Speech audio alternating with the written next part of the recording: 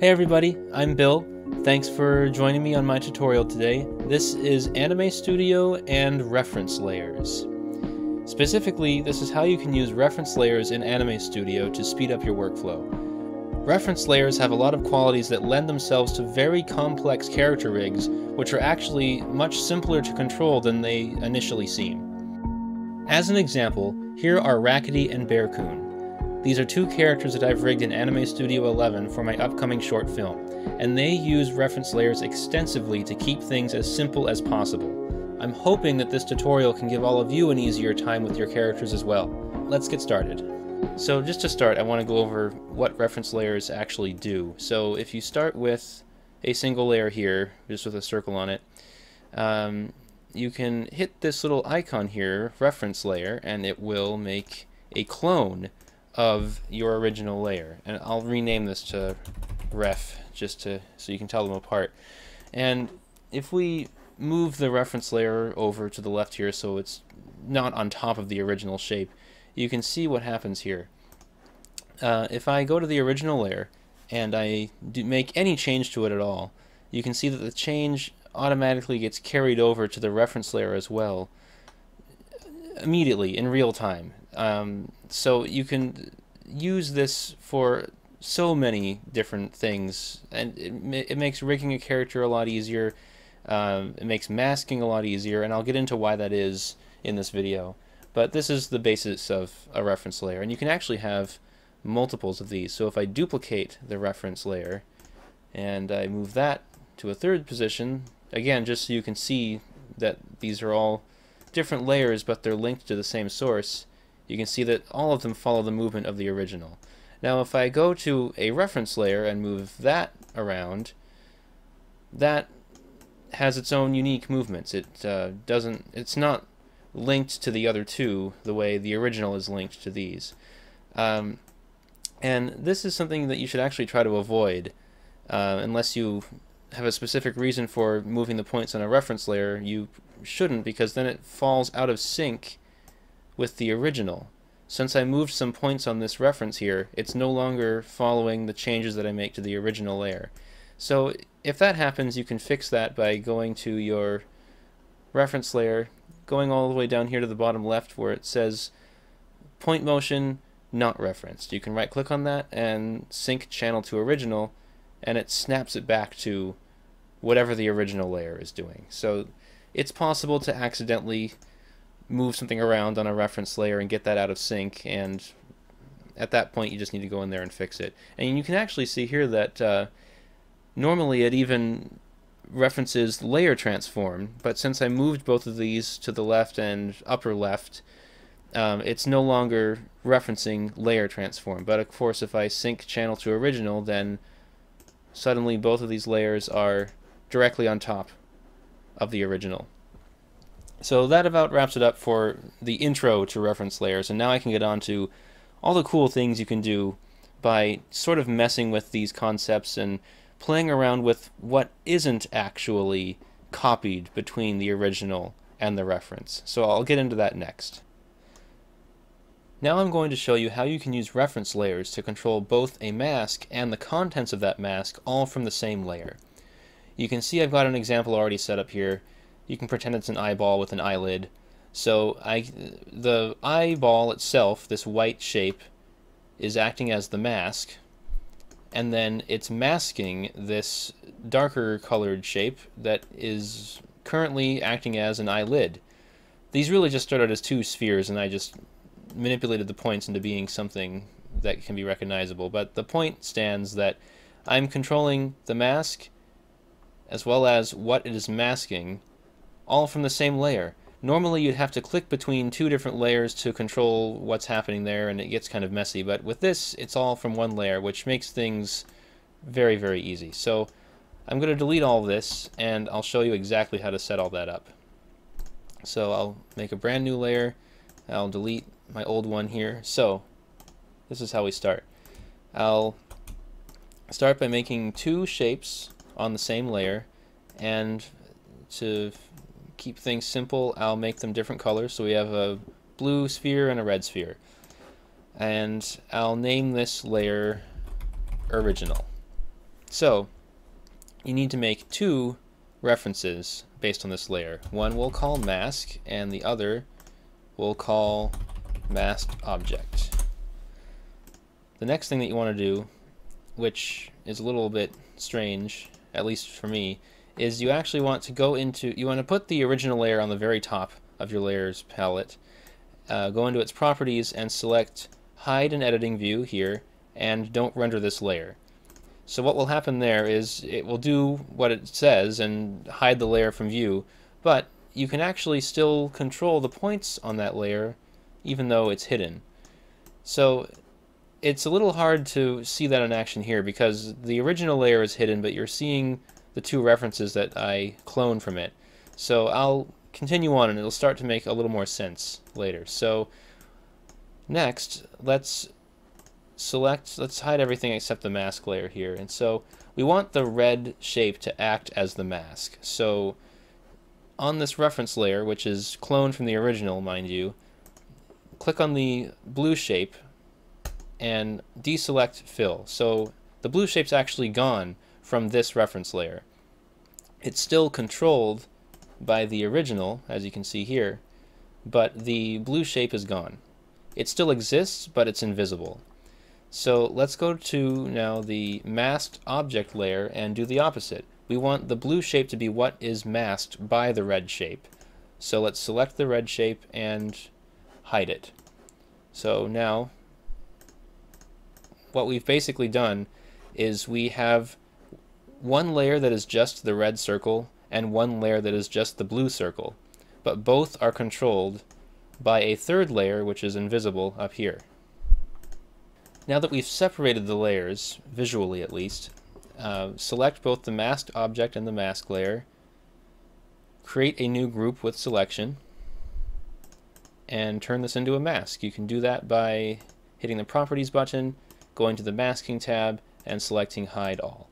So now, if you go to the mask layer, you'll see that it is set to Add to Mask, which is what you want, and the masked object layer is set to mask this layer, which is also what you want. So now that your mask is set up, you can go to your original layer, and you can move the blue circle into the red circle, and you can see that it's acting exactly as we would expect. The red circle is acting as a mask and is hiding portions of the blue circle.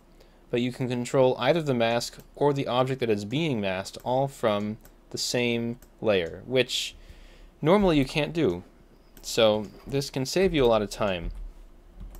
And so now if you see here, you can just easily set this up to be a creepy red eyeball with a blue eyelid, but the same concept applies as the example I was showing you before. Just to finish this up, you can collapse your mask folder, and you really never have to worry about any layers within this folder or the folder itself. Again, you can ignore it completely because the only thing you ever need to manipulate is this original layer here, the one that we hid from view. It's really just acting as a control layer.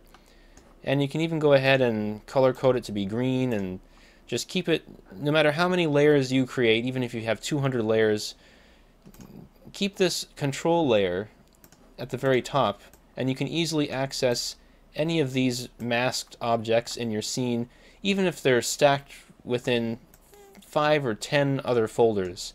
It doesn't matter how complex your scene gets. As long as you keep the original layer up here, you can control it freely whenever you want, and it's very easy to get to. If I go to my character rig over here, you can see that I've done that to a much larger degree. I have 6 control layers up at the top here, and these are all for controlling different aspects of her face. There's one for her mouth, one for her eyes, things like that.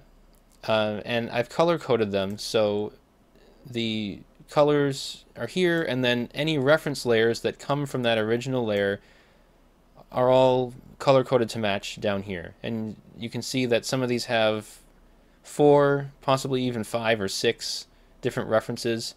But again, I just have all these layers expanded to show you what's going on, but normally I can collapse all these and I never have to worry about any of these layers that are below this point. It's just these 6 layers that I need to control in addition to the bones that I've set. And it makes animation so much quicker and more fun because you are worrying about less. You can just focus on moving the points around and getting some good animation out of your character. So that's one way that reference layers can really speed up your animation workflow. And I've got some other ones that I can show you in a moment here too. This next part is really more of a demonstration to get you thinking about other nifty ways you could use reference layers. It's not a specific technique for any one thing. So just to start this out, I'm going to make a stroke just to make sure it's nice and visible here. So this is a path with a stroke applied, and it's got 5 points to it. And I wanted to introduce first this tool that not everyone may know about, called the hide edge tool, and it does kind of what you think it will. You can click on any edge that exists between 2 points, 2 vertices, and it will hide it. But it's just hiding the stroke. The edge itself, the line, it still exists. So if you look here, as I move this point around, you can see that the left edge of this line is still responding to that movement and inheriting some of that motion from the curvature. And you can really kind of go crazy with this idea here. And what's interesting is that the hide edge setting is not something that's shared between in a layer and any of its references. So if I go back and show all the parts of this line again, and then I create a reference layer, I'll demonstrate it this way. So to start, I'll take the layer transform tool and move the reference below the original. So to demonstrate what's going on here, I've got the original layer on the top and the reference layer on the bottom. So you can see that the reference layer is inheriting all the motion and transforms from the original layer as expected. But look what you can do here. I can go to the reference layer and I can use the hide edge tool to hide an edge over here, go back to the original layer, and this is still working as you would hopefully expect. The reference layer is inheriting the motion from the original, but I can hide any portion of the reference that I want. I can even go to the original layer and hide a different portion of it, and these are still linked. So you can really use this to your advantage and create some interesting visual effects with your rig, with your characters, and they'll look very complex and very interesting visually, but you're actually just controlling it all with one layer.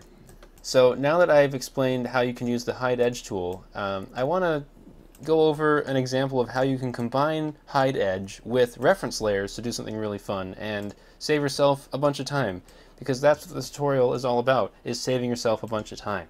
So let's have a look here at a little cartoon Saturn or any planet with rings. So normally what you do here is you'd have to make 3 layers. You need to have the far away part of the ring on the bottom layer, then the planet on the middle layer, and then the near part of the ring on the top layer, right? That's how it's always been done traditionally when you're working with layers, but you don't have to do that. You can actually just set it up with the hide edge tool, and I'll explain how. So you start with your first layer here with everything on it, and you actually want to make 3 reference layers out of it. You can probably guess what these 3 layers are going to be doing, but let's move the original layer onto the top. Let's hide it and set it to not render. And now let's go through each of these reference layers and hide different parts of it. So on the bottommost layer, we want to hide the planet, and we want to take the hide edge tool and hide the front part of the ring, so we're only seeing the back. Then in the middle layer, you can hide the rings, so we only see the planet.